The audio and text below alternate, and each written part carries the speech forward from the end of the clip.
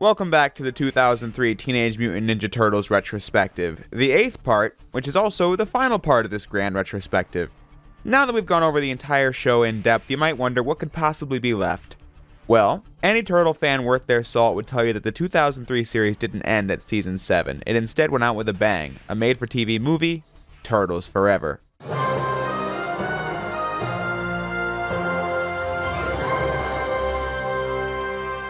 There really isn't that much history for me to go over this time. The year is 2009. The final episode of the show, Wedding Bells and Bites, aired on February 28th.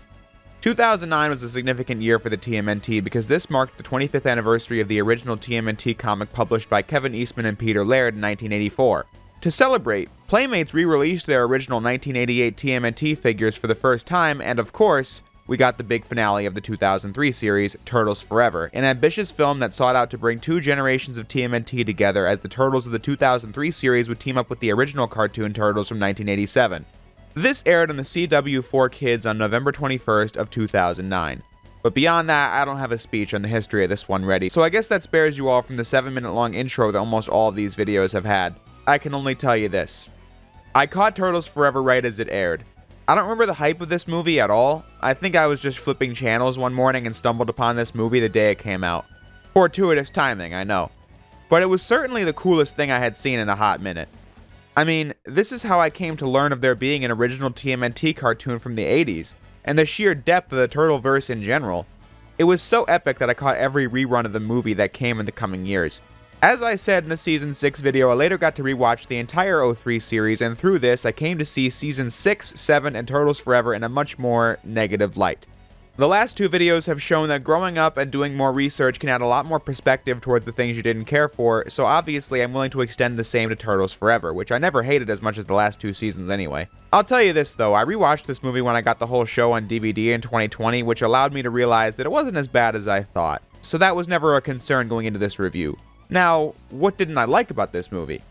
Well, it's a lot different than what you might think, but let's just start with the premise. Turtles Forever begins with the 1987 Turtles in the dimension of the 2003 series as they get captured by the Purple Dragons, their exploits being caught on the news as the 2003 Turtles set off to get to the bottom of it. And while we're in this part of the movie, I can't help but notice that the shot of the Purple Dragon HQ is at night, and then 3 minutes later the 8 Turtles escape and it's broad daylight. Besides a goof like that, I think the animation of Turtles Forever is fantastic.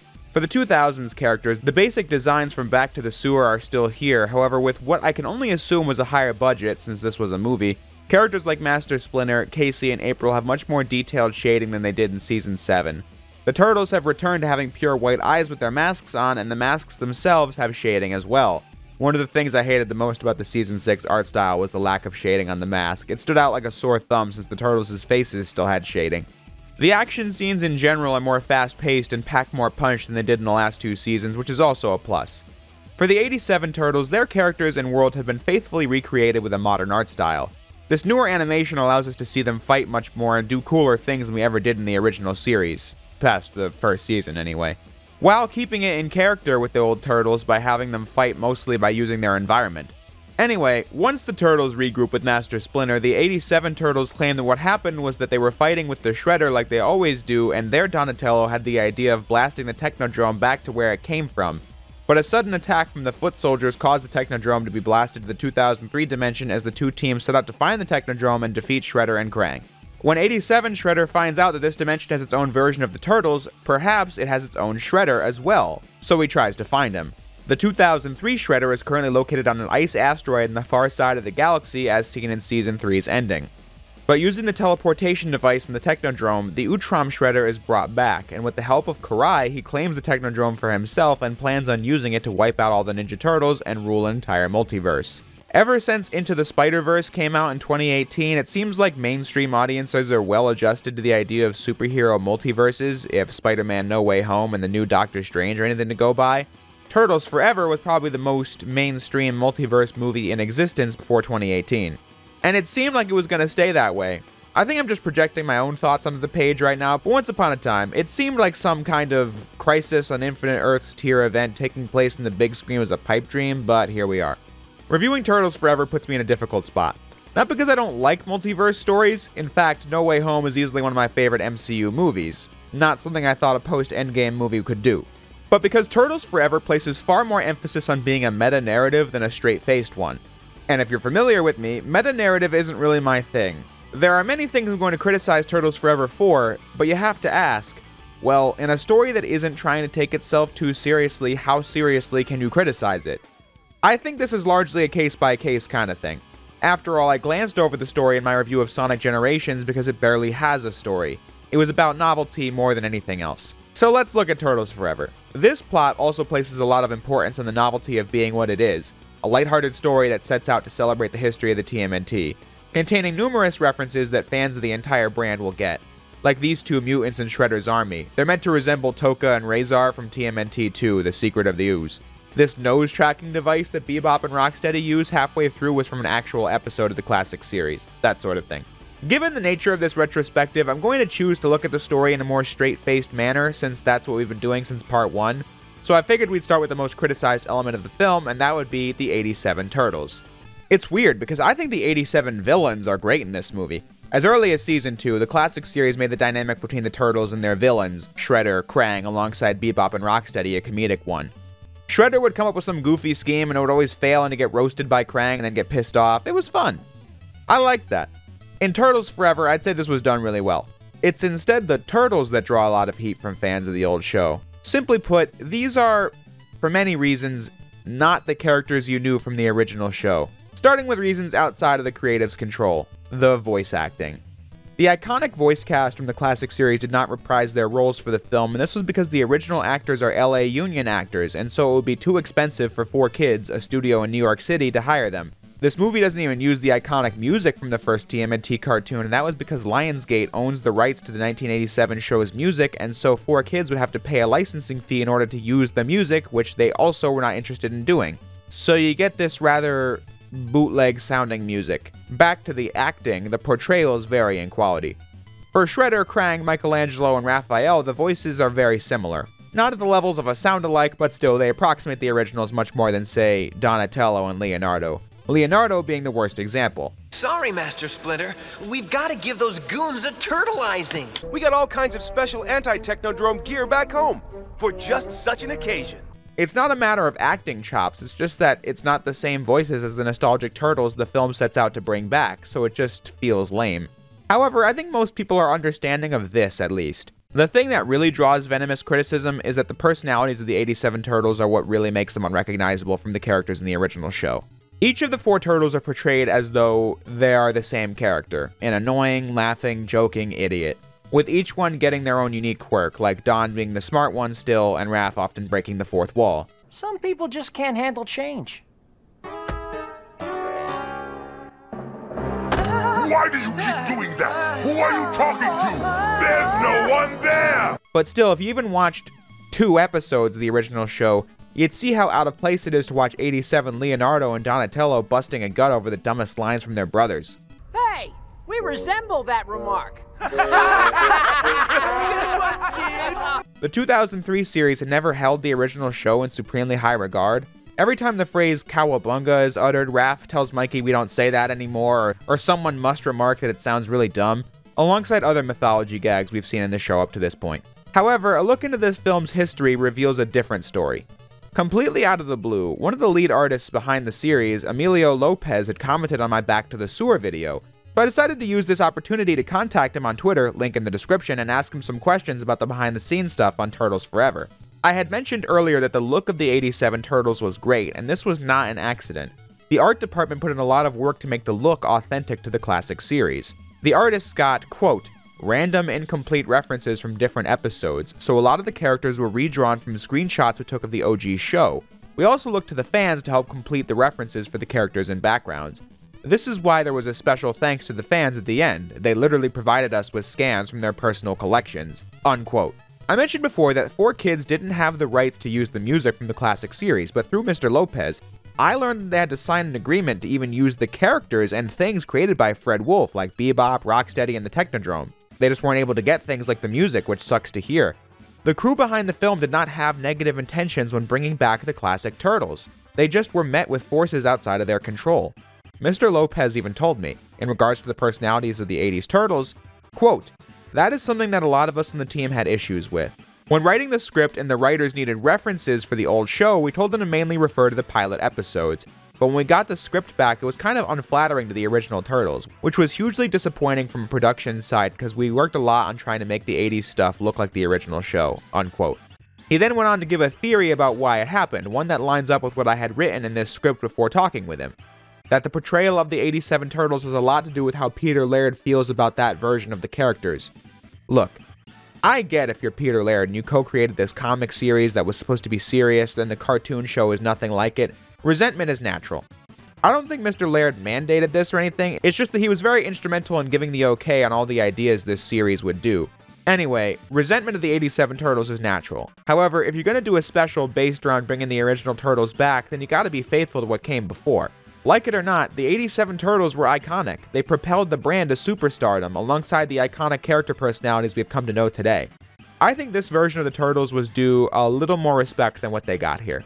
Especially since these Turtles being really annoying was used to build a half-hearted character arc where the 2000s Turtles, Raph especially, learned to stop finding them so annoying, leading to an unearned moment where they all put their hands together only to immediately go back to the same jokes but them being annoying 2 seconds later.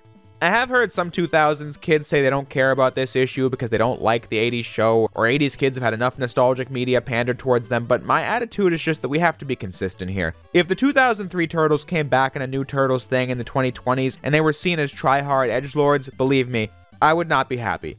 So even if I didn't grow up with the original show, you gotta criticize this sort of thing. On the flip side, I believe that the 80s Turtles show is a lot goofier than you'd think if you only watched the first season, resembling this infamous scene, Was that a mutant banana? more and more as it went on. However, I certainly think the old show was self-aware, but they always made sure the characters within took the world they were in seriously, which is the biggest disconnect between the old Turtles and these morons who can't take anything seriously ever. I don't think Peter Laird hates the original show. If he did, it would be like the next Mutation, which doesn't even get shown in the Turtles multiverse scene. He just probably thinks it's not the best representation of what Ninja Turtles was trying to be. Which leaves us with this awful rendition of the classic Turtles we have today. What I find interesting about the critics of this movie who had never seen this series before is that they're missing out on a whole layer of why this movie has issues, because I don't think it's great storytelling for the 2003 Turtles either. If you look at Turtles Forever literally, then you have a plot that completely turns the entire show on its head. Circling back to what I said a few minutes ago, meta-narrative is not my thing. Here we have a plot that shatters the fourth wall into pieces. At first, the Utrom Shredder wants to rule this dimension and maybe the 80s dimension, but he's so intrigued by the idea of dimensions that he asks the computer to show him the multiverse. This is when he comes to the realization that he's in a multiverse that revolves around Teenage Mutant Ninja Turtles. Remember how I didn't like Season 5 introducing the idea that the show was destined to play out the way it did? This is like that, but even stupider. The Shredder more or less realizes that in every single dimension, he and other Shredders across the multiverse are destined to lose because every dimension has its own version of the Turtles that will stop him no matter what. The universe will find a way to make it happen. The multiverse begins at an origin point called Turtle Prime, aka the Mirage Comic Turtles dimension. Shredder plans to travel there and kill the comic turtles so that all Ninja Turtles are literally erased from existence. I will say it for the final time. One of my favorite things about this series is how much history and lore there was behind every aspect of it. It was a detailed show by the standards of the target demographic. However, making it a Destiny plot in Season 5 reduced that effect. This just outright shatters it, because it explicitly says that every single thing that has happened in this universe was to facilitate the never-ending battle between the Shredder and the Teenage Mutant Ninja Turtles. See, if you look at this movie as a piece of meta-narrative dealing with different incarnations that are different at face value but similar in their core DNA, then it's great. It's a great way to celebrate the history of the brand, but if you look at it as a story that comes after the 7 seasons I just analyzed, then the whole show is ruined. Nothing that happened here really mattered. This movie also raises questions a fan of the 2003 series might wonder that don't get answered. For example, why can't they just enlist the help of the Daimyo to send the 87 Turtles, the Shredder, Krang, and the Technodrome back using the War Staff? In a more serious example, 87 Shredder tries finding this dimension's Shredder and finds Chirel on the asteroid. But does the computer care that Chirel is taking the name from somebody else? I mean, it can't bring back the Demon Shredder because he is dead. It can't bring back Cyber Shredder because he's also dead. Karai quit being the Shredder, so Chirel is as close as it gets. But this fact is never really brought up. In fact, Chirel takes his identity as the Shredder super seriously. That they take the name of the Shredder. My name in vain. But did anyone ever tell him that it was revealed he was a fake? From his perspective, Season 3 was probably like 2 hours ago, but for the 2000s characters, it was years ago at this point. Did Karai bring him up to speed on the fact that Hun stopped working for the Foot because Terrell was not human? Because he knows that they don't have a good working relationship anymore when Hun shows up mutated, and the last time he saw Hun was when he was plunging into an abyss with Leatherhead. How does Karai feel while helping her father achieve evil goals despite actively fighting against his cyber counterpart the last time we saw her? In fact, why didn't this digital backup of Terrell come into play when Karai was obsessed with getting revenge for him in Season 4? You know, whatever happened to Serling? Did they ever send him home to 2105? Those last two aren't really the fault of Turtles Forever, but I'm just saying there are questions raised by this movie that aren't focused on. When talking about Karai, we can turn to the extended cut for some answers. I haven't mentioned it thus far, but the version of Turtles Forever that aired in 2009 was an abridged TV cut, and a director's cut was released on the 4Kids website. When Viacom got the rights to the TMNT in 2009, they released a DVD for Turtles Forever in 2010 that was met with fan backlash because it only included the TV cut of the film, leaving the director's cut with 8 minutes of extra footage as something you'd have to track down online. This was the most depressing part of my conversation with Mr. Lopez, as he said, quote, "Turtles Forever was our first HD production at 1080p. There was a plan to do a really nice Blu-ray version of the film with commentary from the team, etc., but Turtles got sold to Viacom, and they put out a less than desirable cut standard version that used old licensing art, which was disappointing because I put so much time into doing the original movie poster for Turtles Forever." Unquote. This made me resent the DVD we got of the film more than I already did. The box screams lazy because this is, as he says, art from the early 2003 series, not the masterful poster he drew for free because they ran out of budget by the time he had to draw it. I would have loved a Blu-ray of this movie. I mean, look at the footage on the screen. That's me editing it to look full screen. The DVD couldn't be bothered with that, so it looks like this. Diabolically lazy, I say. But I was talking about the director's cut, so let's get back to that. It's in this cut of the film that you learn that Karai was tracking her father's location, and when he turned up in the Technodrome, that's why she was able to show up and rescue him. A lot of the stuff that was cut isn't super important, but if you've seen both, you know that the cuts made in the TV version are super awkward. Take this, for example. The Turtles see the damage the Utrom Shredder's causing with the new Technodrome in their dimension, prompting 87 Mikey to say, Then maybe it's time we bust out two of our baddest rides! But the cut to this is so abrupt. Then maybe it's time we bust out two of our baddest rides! When you watch the extended cut, it's much more natural. Looks like the Technodrome got itself a makeover. Of the Utrom kind. Then maybe it's time we... That goes for just about all the things cut out. Even if it's not super important, like a scene of Casey and April fighting Shredder's mutant army while the Turtles are gone. In this example, they cut past a scene of the 87 Turtles joking about their Shredder being decaf, and the laughing was fading out while 2003 Leo and Don started talking. Gotcha. Up to speed now. What I want to know is...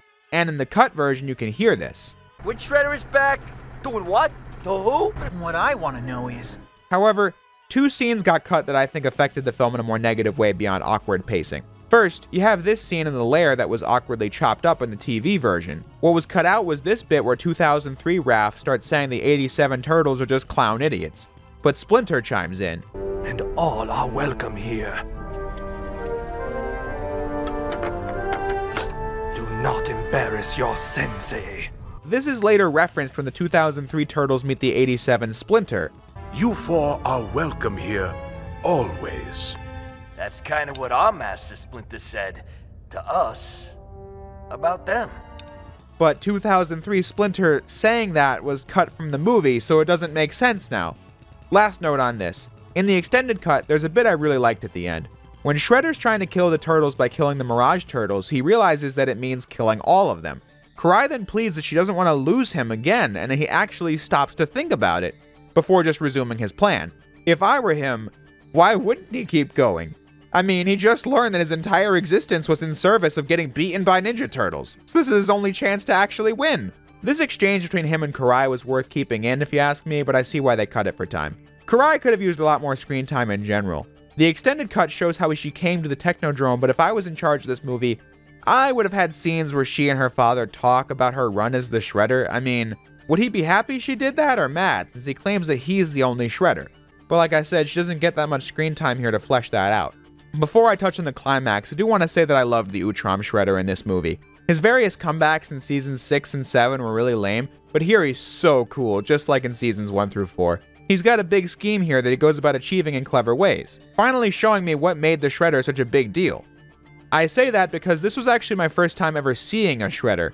As I mentioned before, I didn't watch season 7, so I missed out on Cyber Shredder, and my bits of TMNT exposure prior to this, fast forward in the 2007 movie, didn't have him in it. So when this movie came out and I got to the scene where 87 Shredder was geeking out over the season 1 clips of the Utrom Shredder, I was right there with him. There he is, and he is magnificent. What strength! What power! I had to bring up that nostalgic tidbit because I was still grinning from ear to ear whenever Terrell was on the screen in this movie. I really enjoyed his character in this one. Like I almost always do, he's a great villain. Now, anyway, around 55 minutes in, the third act begins as the 8 turtles travel to the Mirage dimension since the 2003 world was literally erased from existence. This is the best part of the movie by far. The first 2 acts might annoy you if you're a fan of the 80s show with the goofy characters, or it will irk you like it did me in its simplification of the 2003 series, but here, you can really just forget all that and enjoy the movie as a tribute to the brand with the 84 turtles appearing.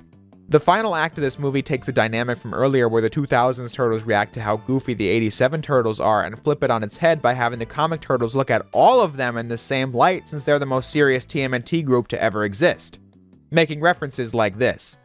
What's with the multicolored headbands? Sellouts. It shows that serious storytelling is a spectrum and anything could look goofy compared to something that takes itself more seriously, while also poking fun of the narration you'd see in comic book panels. He's not alone. Why is he narrating? Is he crazy? If you look at the dynamic from earlier in the movie as a setup for this message, I think it works a lot better. There are a lot of elements in the finale I liked, such as Mirage Shredder appearing, but getting taken down in 2 seconds. Could be a reference to his dying in the first issue of the comics. I liked this bit. I will not stop until... Less talk, more action. And this really goofy part.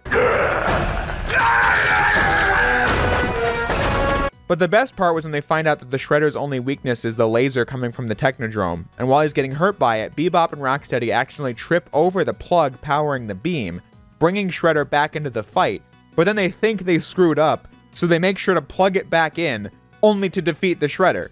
The master will be pleased. Perfectly in line for all the characters there. But beyond that, there isn't really much left to the story. The 87 characters return home via the Technodrome as they say goodbye to the 2003 cast. It's ninja time! Turtle power! A scene that would also be the last time we'd see the 2000s Turtles. I'm gonna miss those punch balls. Not.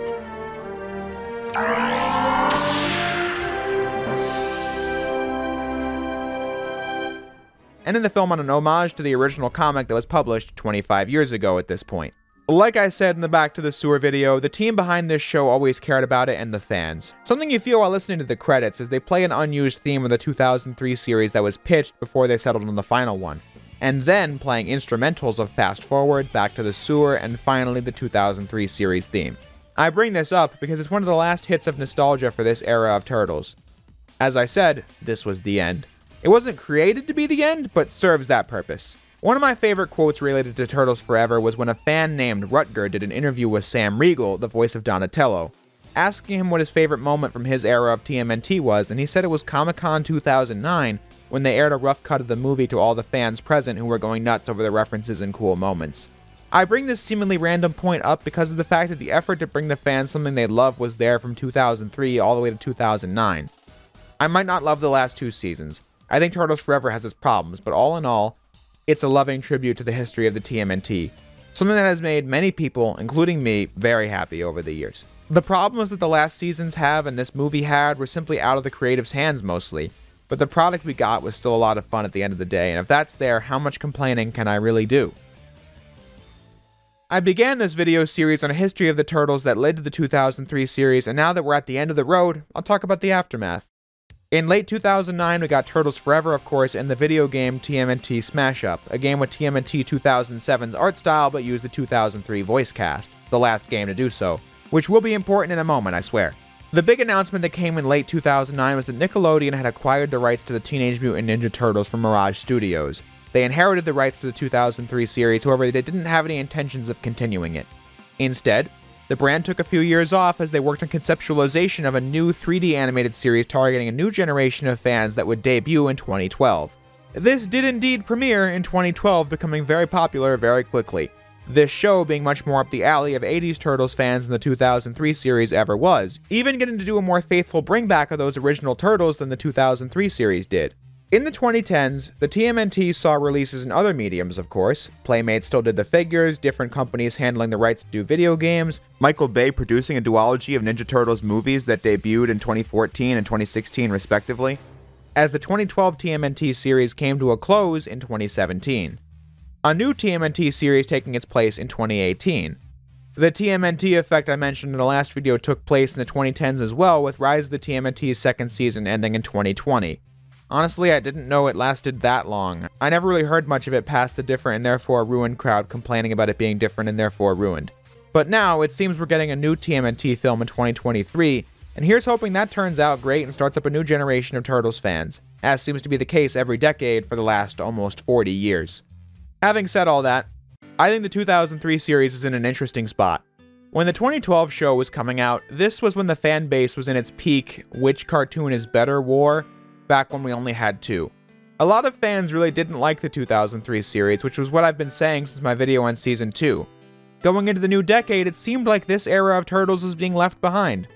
What I find so fascinating about the 2003 series is the thing that made me want to do this retrospective in the first place.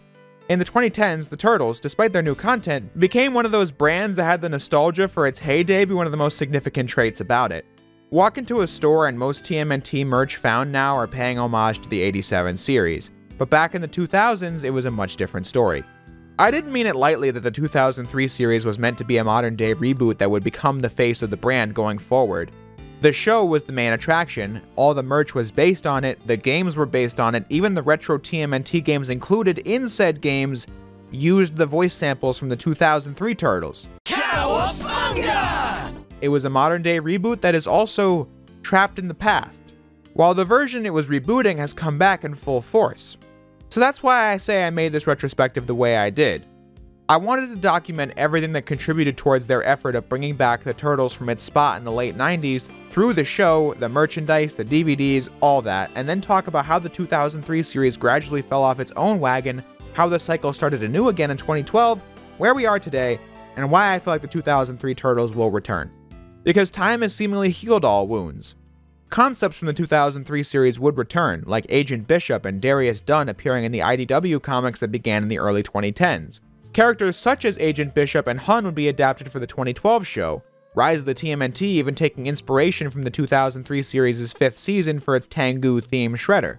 Nick would periodically do reruns of the 2003 series starting in 2014, releasing more lame DVDs in 2015, and putting the entire show, minus Turtles Forever, on Paramount Plus in 2020. My point is, the 2003 series have been paid homage to in small bits and pieces here and there, which leads me to the belief that one day it may make a comeback. Whether that be a follow-up comic or a Turtles Forever type reunion, I don't know, but I think it's certainly possible. I guarantee 2003 series themed NECA toys collectibles have got to be on their way. It's been Mirage Comics, 87 series, and now 90s movie Turtles stuff for the last 13 years or so. The next big incarnation to tackle is the 2003 series, right on time for it turning 20 years old next year. But with that said, it's time to wrap this up. I cannot thank you guys enough for watching this video series. To say that it went past my expectations would be quite the understatement. I went into this wanting to do something I cared about, expecting it to get the same views I got on Star Wars or Ratchet & Clank last year, i.e. low views. But here, we now have another topic to add to my list of heavily requested subject matters, and I can't be happier to say.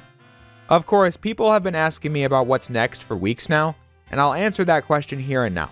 I am beyond stoked that TMNT fans are with me now, and there are plenty of videos I could do. A more in-depth look at the video games, a series in the 87 show, the movies, the 2012 series is a big request, but this does lead to a supply problem.